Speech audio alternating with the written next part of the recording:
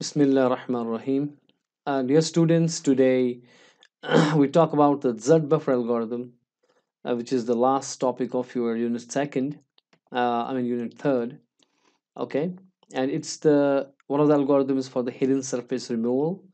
We have seen already the backface culling or backface removal. Now it is time for Z face algorithm, Z buffer algorithm. Okay, so it's about the hidden surface removal, and we know um, that polygon faces, if you want to draw them on a screen, it is taking a lot of CPU cycles. So there can be many faces which are either back of some picture, or which are not coming in a frame, which are hidden or back surfaces. So we shouldn't be drawing them. Okay, we need to save time.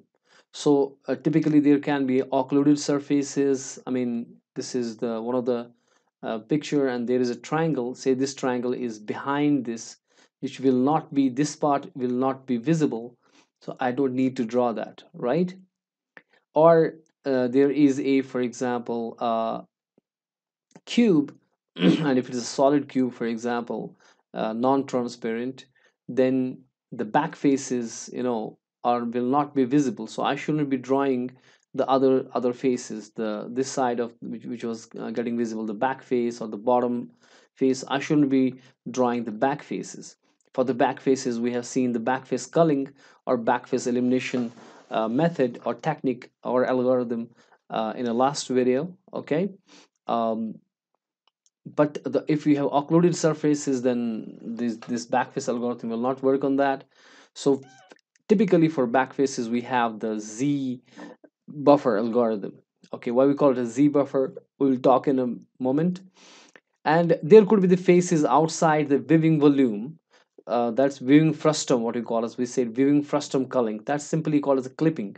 You have a viewing frustum, that is, your screen is this much and your image is this big. So you may not, you have to clip all things, so that only that thing which is coming in your screen, you capture that. Okay. And we saw there are two techniques broadly: the object space technique and image space technique. Um, and object space technique is applied before vertices are mapped to the pixels. This is done before you just map them to the pixel. And image space techniques are applied after vertices have rasterized. So when you have rasterized, you have created the pixels for that image. Okay. After that, you're applying some algorithm, and which said the backface culling or backface elimination is actually the object space technique. We discussed that.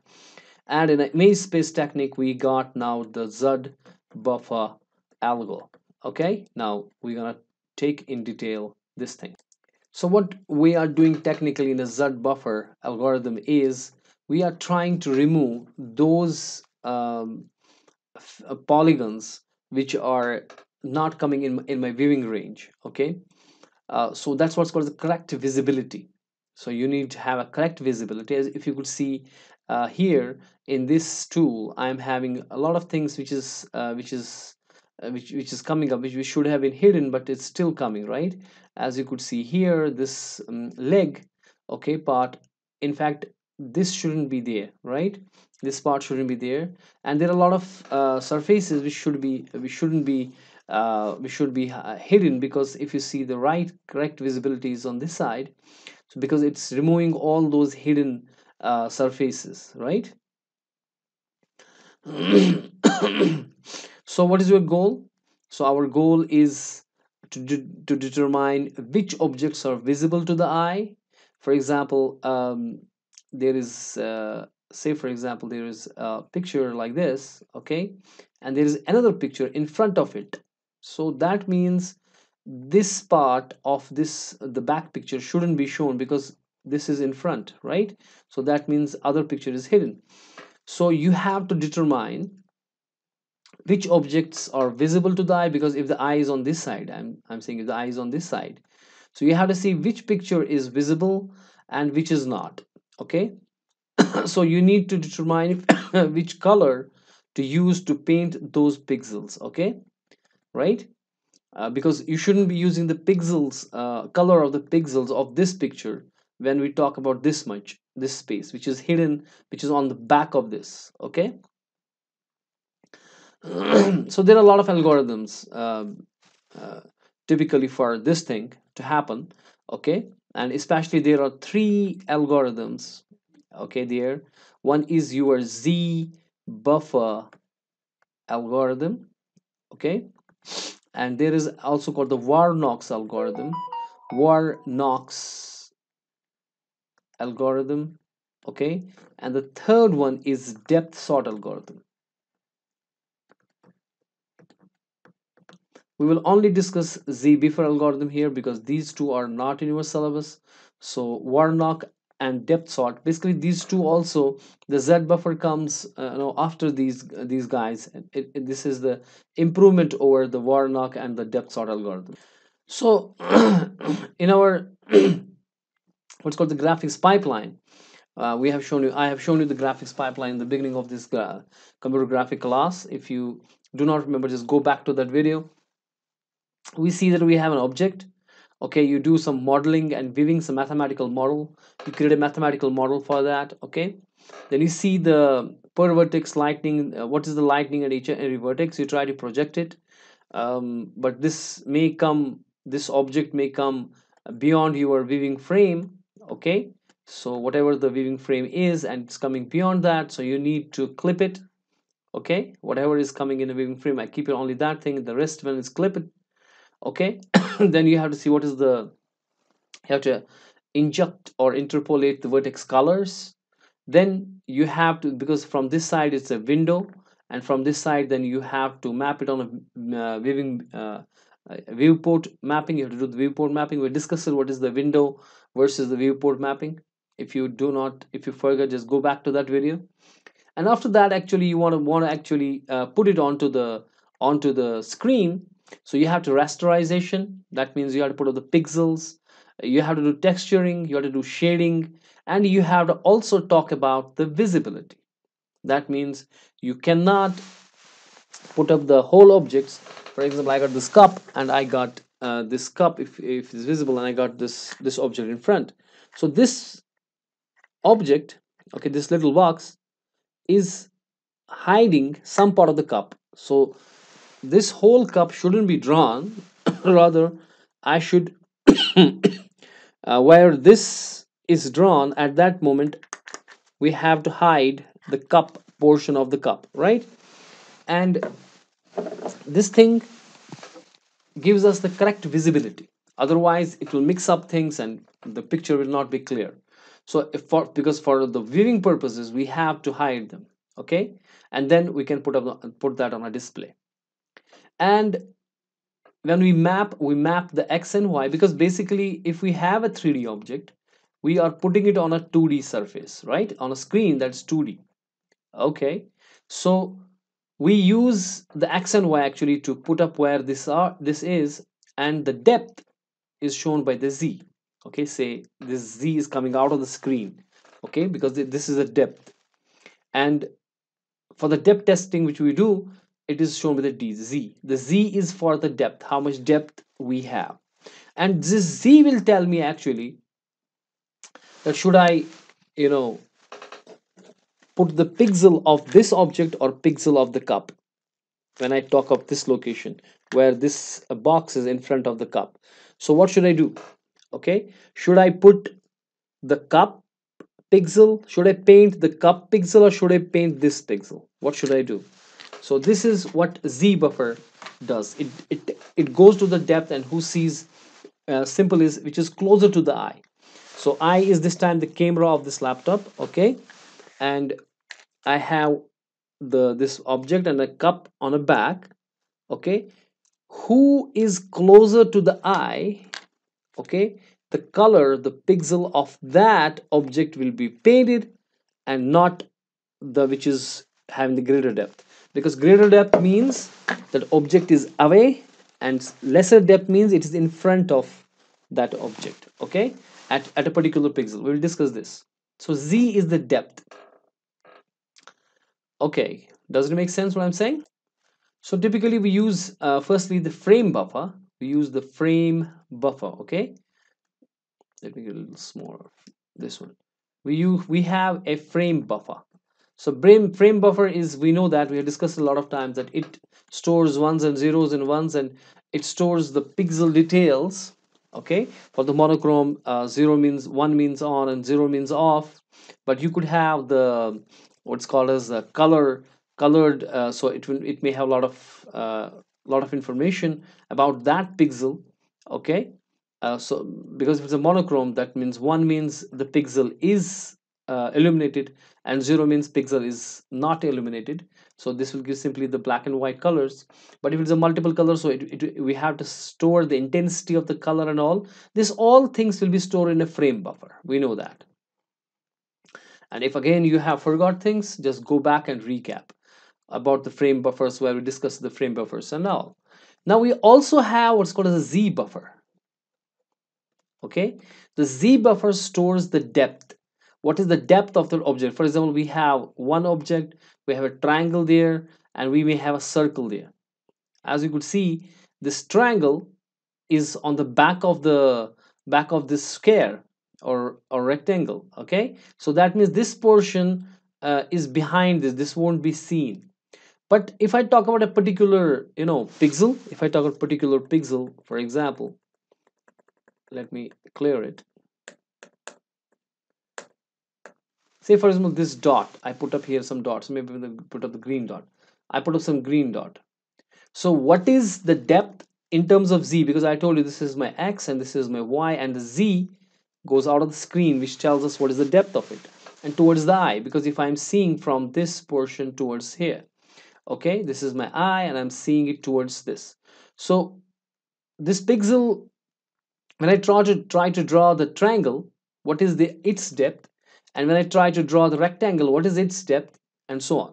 Okay, maybe this circle is around here. Okay, so now this pixel is to be drawn when the circle is to be drawn. So what is that, the depth of that? So I store the depth of each and every polygon, and I can calculate that using the surface formula.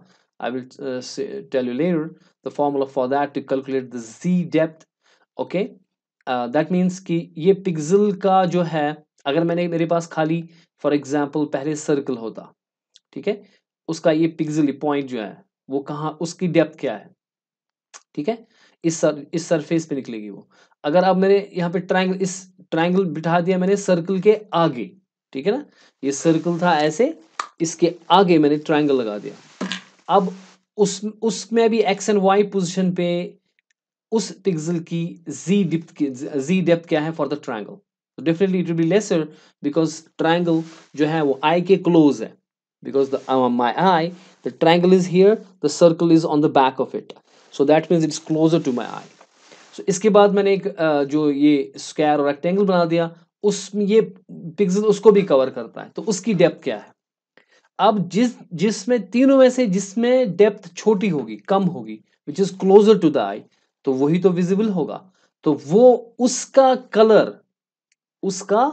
Colour मुझे फिर करना चाहिए. उसका colour जो उस जिसकी depth सबसे छोटी, यानी कि इस रेक्टेंगल की डेप्थ सबसे कम है, because it closer to the आई, उसकी इंटेंसिटी मुझे करनी चाहिए, ना कि ट्रायंगल की, ना कि रेक्टेंगल की.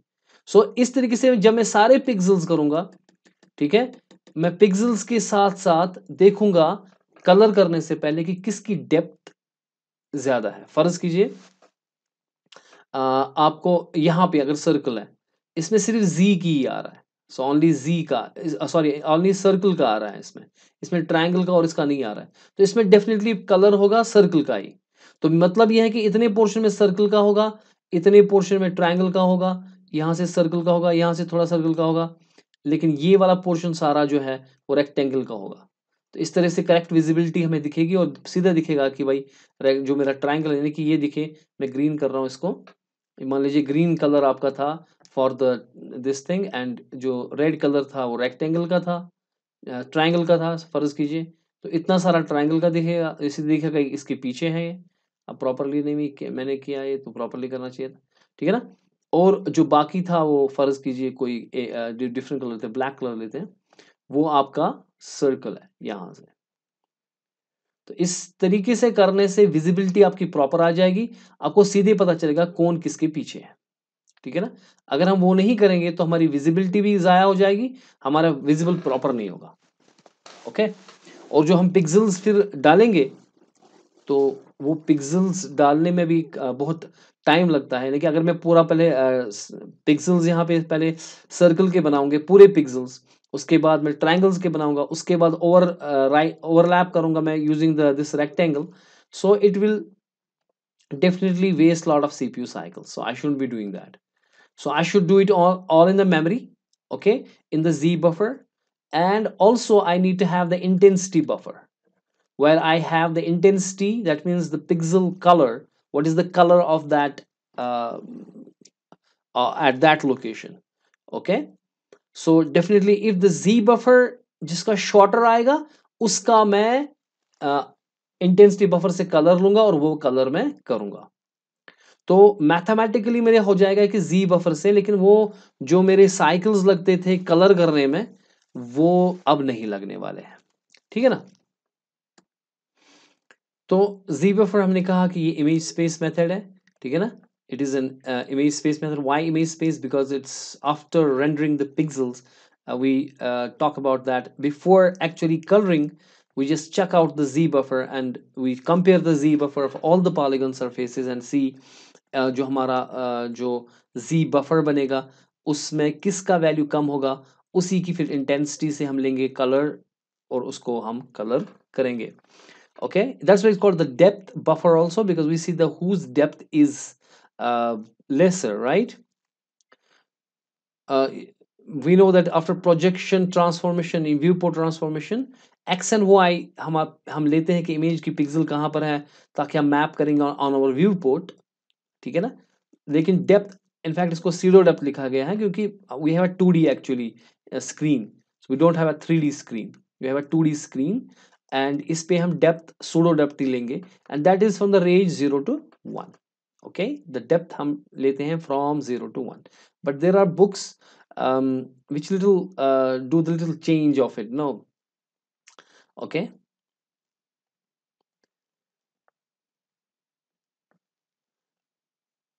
तो हमें पता होना चाहिए कि डेप्थ क्या है उस पॉलीगन की वर्टिसेस की। Okay, and point on object seen through pixel में बी बिटवीन द वर्टिसेस, यानी कि जो कि हम किसी भी पॉइंट की बात करते हैं तो वो उन वर्टिसेस के बीच में ही होगा, ठीक है। So we have to interpolate to find the जी। उसके बाद हम इसको जी को फाइंड करेंगे। वो कैसे फाइंड करेंगे उसके लिए मैं फॉर्मूला बताऊंगा आगे, और उसी के हिसाब से उसके कलर वगैरह हम फिर लेंगे depending upon the ji the lesser depth. Okay, सो हम क्या करेंगे, पहले हम करेंगे रेस्टराइज एवरी इनपुट पॉलीगन, हम उनका रेस्टराइज करेंगे। ओके, और जो भी जितने भी हमारे पास पिक्सल होंगे पॉलीगन के, ओके, उसका हम करस्पॉन्डिंग जी वैल्यू देखेंगे। कैसे देखेंगे? That's called interpolation, we will see that in a moment.